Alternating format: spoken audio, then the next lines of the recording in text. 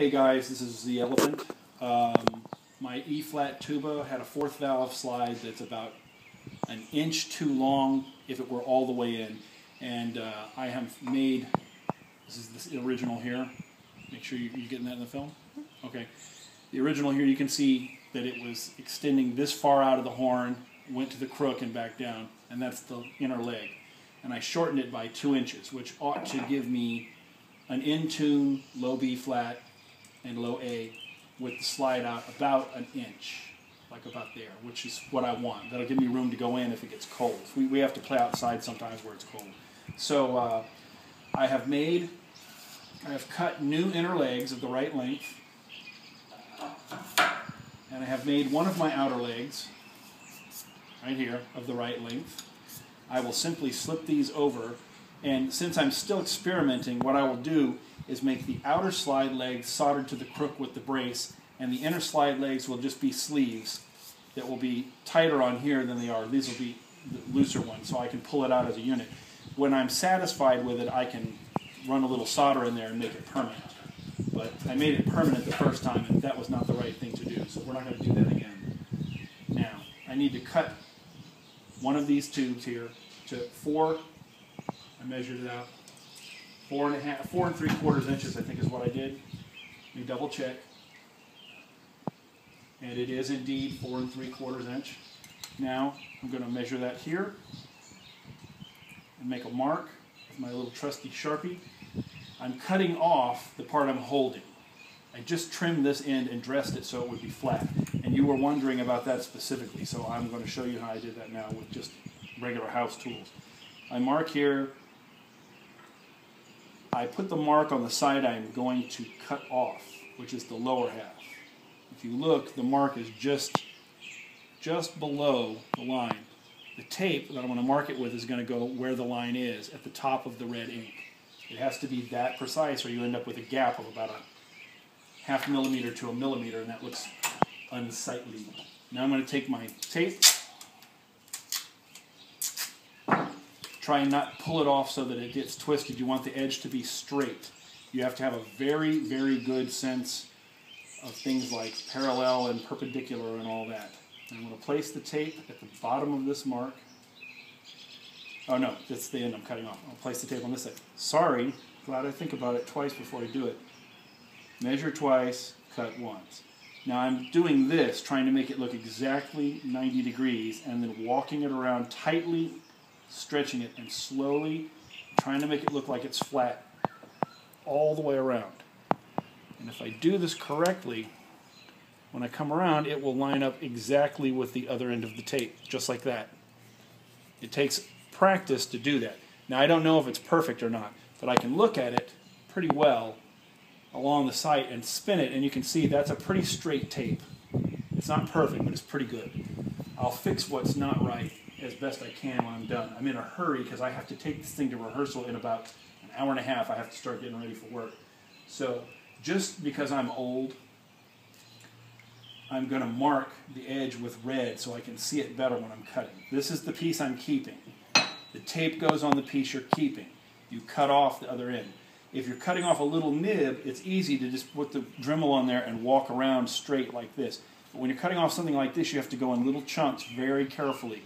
I'll show you that in a second. Let me double check that I measured this exactly right, 4 3/4 inches.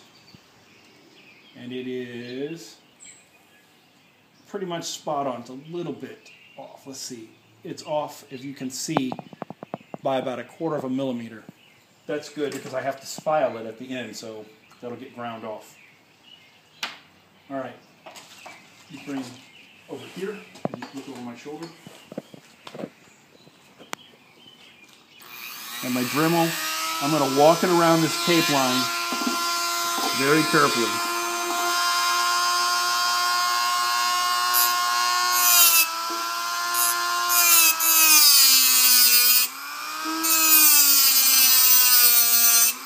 I'm only making a trough. I'm not going all the way through.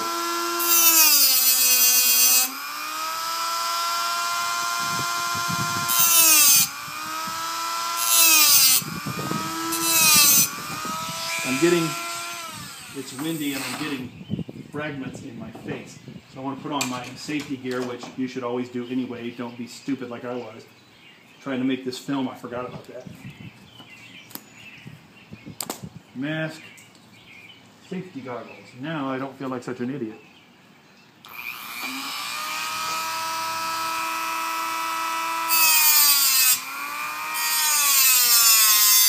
I was going to mark that red line, changed my mind.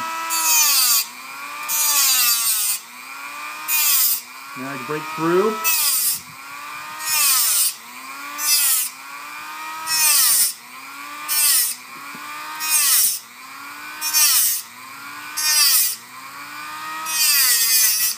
About 1/8 of an inch at a time.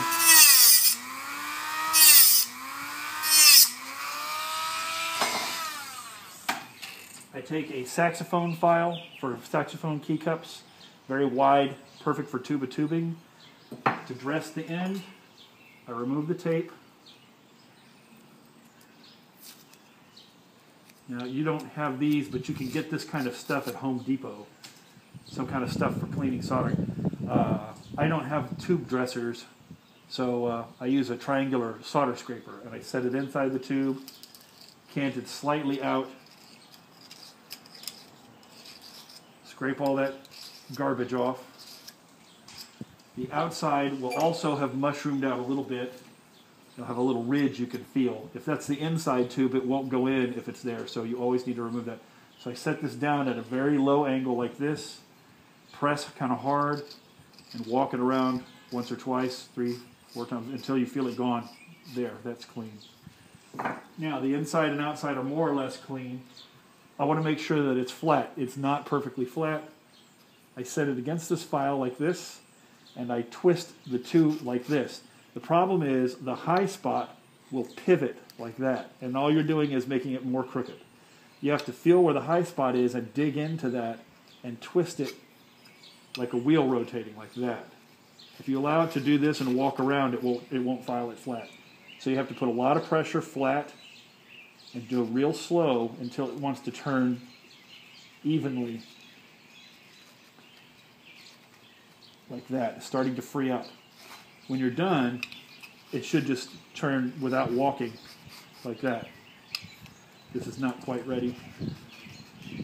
I will also sometimes, if it's the inner tube, I will use the outer tube as a guide. But I don't have anything that'll fit on the outside of this to use as a guide. So I'm having to eyeball the whole thing.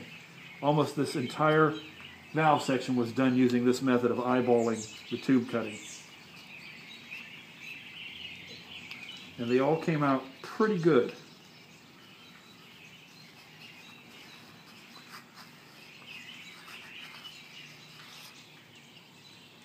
It's a little crooked. We'll find out. I'm going to put it on the inner tube and put it up against the tube on the horn and see how off it is. Now, one end needs to be as perfect as possible because it butts up against another tube. You looking? See? It has to touch this. But the other end goes to the crook. So if one side is flawed and the other is good, just put the good side against the slide tube and the bad side against the crook. You won't notice it so much. Get all the trash out of there. Now let's see if I have at least one good joint. Yeah, that's a little crooked. But that might also be the inner tube. Let me take that out. Put this here. You can see little gaps. That's not real good. It's okay. Let's see if this one's better. That one's much better. That's the one I just made. There's a little bit of wobble. Well, not wobble. There's a little bit of unevenness there, but let's see where that is.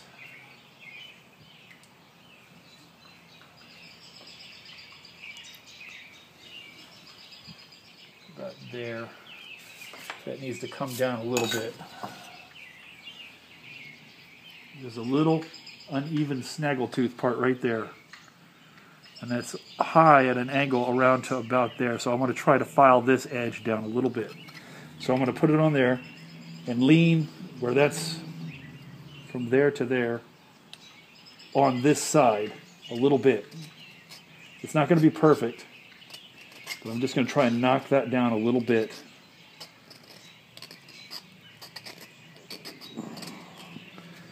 and then try to flush it out again.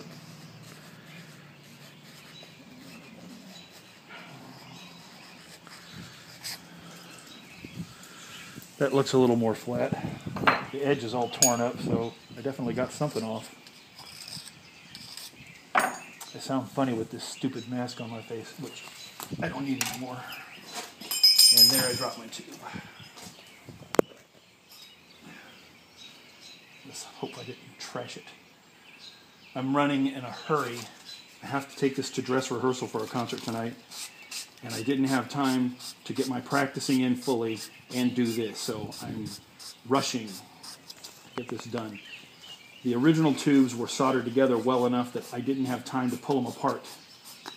So I'm making this one temporarily. I'll use new tubing for it when I get it all dialed in.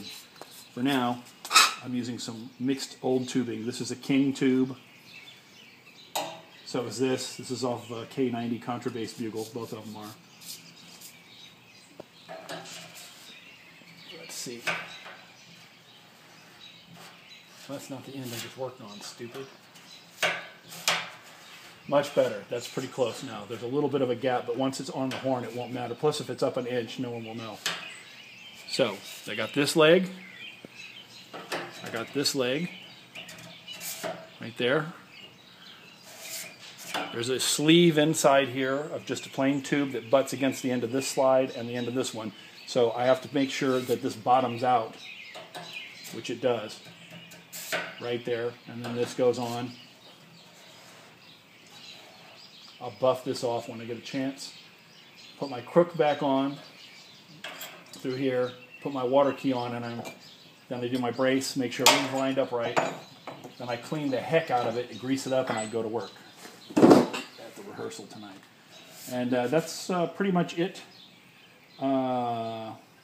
So thanks for watching. I hope you got something out of this.